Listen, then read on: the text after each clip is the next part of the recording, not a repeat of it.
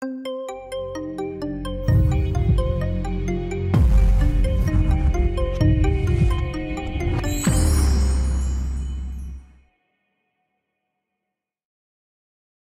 think I've come to the wrong event. I mean, they said they wanted somebody who's really successful and stuff, and you've ended up with me, so my apologies for that. So I'm going to tell you my story, but I'd like to start with my passion. So I'm really passionate about my family. I'm passionate about fairness. I'm passionate about helping the underrepresented.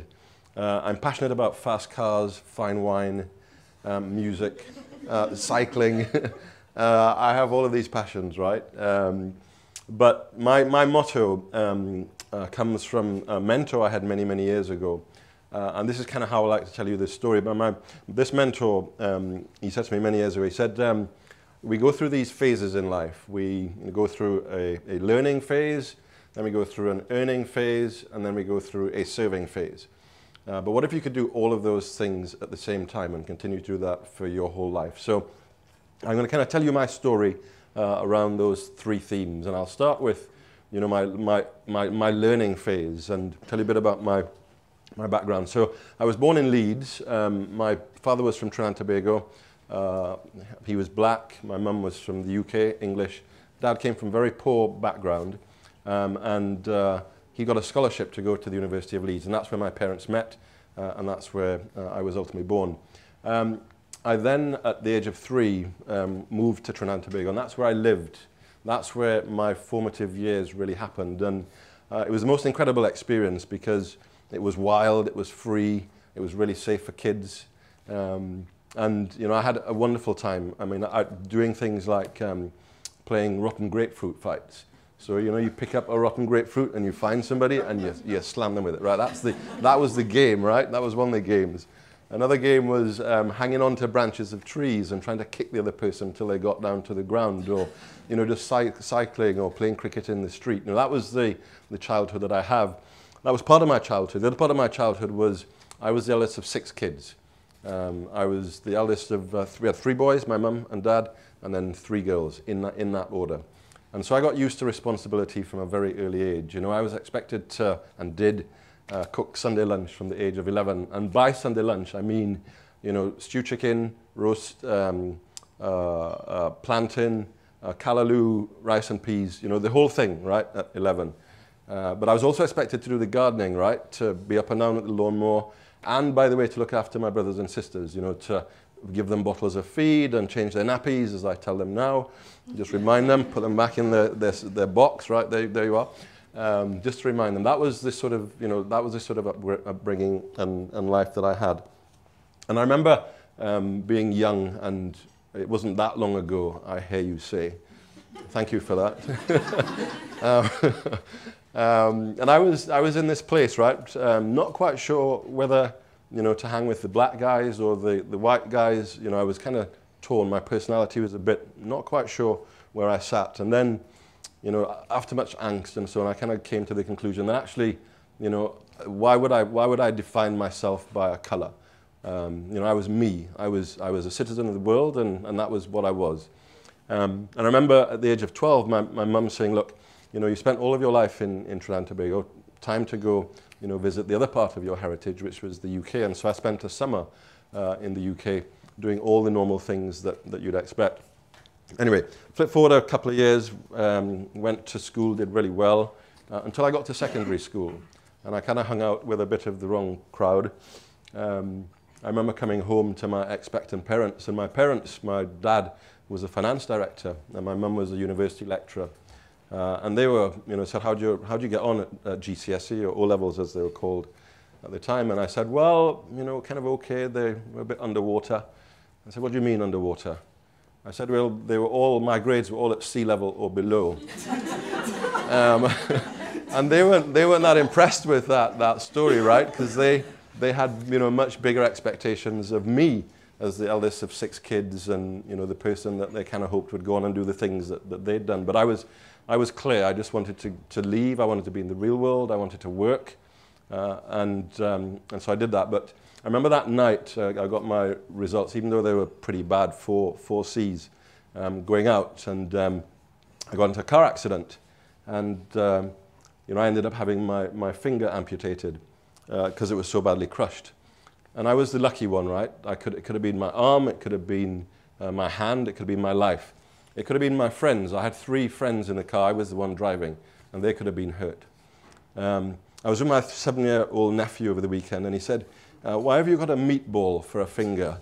Because, you know, he's looking at this stump, and he thinks it reminds him of a meatball. So I just thought that was so, you know, amazingly funny for a kid to think about, you know, my finger being a meatball, not anything else. Everybody else calls it a stump, right? But he called it a meatball. Anyway, so I then left school, went to work in a bank, did that for 18 months, saw how much money other people made, decided I wanted some of that too. And so I worked with a bank manager, encouraged the bank manager to lend me all of the money to buy a truck. So I was going to set up my own business. I wanted to be a millionaire, right? And I wanted to be a millionaire by the time I was 21. I think I was 18 at the time. And he lent me all the money despite not having a single contract. You know, he had that level of trust in me. And I did this for 2.5 years, and it was great fun. You know, hired people, carried everything from cement to live chickens. They were fun. To boxes. Did that for 2.5 years, and then the economy just completely went flat, and my business came to a standstill. And I had, at that point, realized I had nothing, right? I had no qualifications, really. I had no assets apart from this truck that I still owed money on. And then I had a sort of really life-changing event happen to me at that point. And I remember waking up at about 6 in the morning, being woken up by horns and the gate rattling out. Went out, and as soon as I walked out, I knew that something was wrong, really badly wrong. And a very old friend of my dad was there with a policeman. And he said, very sorry, put his arms around me. He said, sorry to tell you, Adrian, but your dad has just died. And we need you to come along to the morgue to identify him. I was 17, I think, at the time. My mum was away. She was doing her PhD in the UK at the time. And so I went along to the morgue, and they, you know, pulled him out, and he was on this tray at the bottom. And they looked nothing like him, but I knew it was him. And he'd had a car accident. He was always passionate about cars. I remember him taking us in a Capri. You're probably too young to know what a Capri is, but he used to race around with me and my younger brother in it. And you know, he used to go for drives to kind of relax him and stuff. Well, on this occasion, he went straight into a bridge and died instantly. And it was really at that point that I realized that I needed to do something really differently, that, you know, I needed to step up. I needed to be, you know, a strong brother to my sisters and other brothers, and to help my mum. And so that for me was a real turning point in my life, and really got me to focus more. I'd always been passionate about food. I'd learned how to cook, I told you that. I wanted to be a millionaire, I wanted to run my own business, and so I went to hotel school in Trinidad and Tobago. Did a 2-year diploma there, did really well, came out as the top student. And then I came to the UK, and I thought, because my mum and my brothers and sisters were here, and I thought I'd do 1 more year and I'd have my degree in hotel management. Problem was that the 2 years that I'd just done weren't accredited. So start from scratch. What do you do? So I said, okay, I'll go and do an access course. This was for mature students to get into university. Did that for a year, and then got into Manchester University. Was there for 3 years. It was pretty tough because I didn't have a grant. I had to fund myself through university. I had to work every weekend and holiday to do it. But I had a great time. Managed to get a black belt in judo at the same time. And I remember being called, having done my final year exams, by one of my tutors, and he said, "Adrian, fantastic. You got your first class degree. You know, that's what I really wanted." I felt great. This is wonderful. Worked so hard for this, right? And then about 2 days later, he called me up again. He said, "Listen, terribly sorry. Shouldn't have told you your result. The external examiners came along, and on one of your papers, they marked you down from 70 to 67, and there went my first class degree. 2-1. Wow. Ooh, that one hurt, right? Because it was so close. It was so close. Anyway, move on from that. Went straight on to Manchester Business School to do my MBA. And they generally don't take people who just come from undergrad straight into business school. But because I'd worked before, because I'd run my own business, they let me in. And 2 years later, I graduated with a distinction. it was a really tough time, really tough time. I remember graduating and having literally to apply for 200 jobs before I got offered two. One was for Ford and one was for Barclays. And in the end, I took the job with Ford because it was a much better fit with the work that I'd done. Then I got a call from headhunters. So I'm sticking on the earning theme here, right? This is all the work stuff. Headhunters saying that they work for Google. They were really interested in my profile. And I said, well, I love the brand, right? I love the brand Google, but I don't know what I would do for you. I can't imagine what I would do for Google. You're this thing, right? You're this internet thing. You don't have real people working for you, surely. And they said, yes, we do. And they showed me the job spec. And when I looked at the description and the qualifications, this was my job, right? This was me. And so I spent a lot of time doing due diligence. I spoke to a lot of people in industry about you know, whether this would be a really good job. You probably think it's incredibly naive, and it was. I mean, I was asking them questions like, is Google going to be a successful company? Are they going to be good? You know, are they going to last? You know, I mean, this was like 10 years ago, right? This was before Google. We were 17. Google was 17 years old 2 weeks ago. That was that my state of mind, right? Of always doing the due diligence on them. And I remember being offered the job. I had 7 interviews with Google. And my last interview told me a lot about the company because it was with a lady who was the first employee in the UK. She was very senior. And she said, look, I'm really sorry, Adrian, at the phone interview. Got to do a phone interview. Said, if you hear gurgling in the background, it's my baby. I'm just feeding him a banana whilst we do the interview. And I thought, what? Are you like serious? Are you interviewing me for this big job and you're feeding? And I just thought, wow, you know, I actually thought about it. This was really cool. If she could tell me this, you know, she could make a decision about this. And that's told me something about the company, right? About the ability to not have to be stereotyped and to think about, you know, doing things in a particular way and so forth. And so I remember being offered the job at Google. At the same time I was offered a job at Nokia. And I went to my eldest son and I said, what do you think?